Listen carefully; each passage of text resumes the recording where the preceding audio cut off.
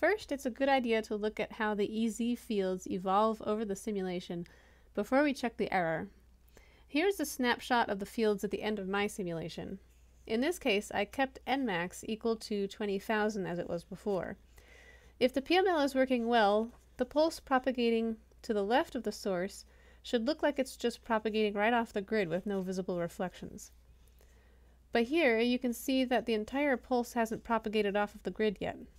So one thing we should do in order to adequately test the PML is to increase Nmax. It was 20,000 before, and I'm going to try to increase it to 35,000. After increasing Nmax to 35,000, I see this at the end of the simulation. Now it looks like there was enough time for the pulse to propagate all the way into the PML.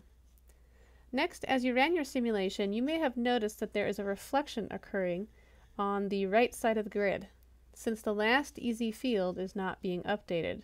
It's just equal to 0 for all time steps. Do we need to care about this reflection while we test the PML?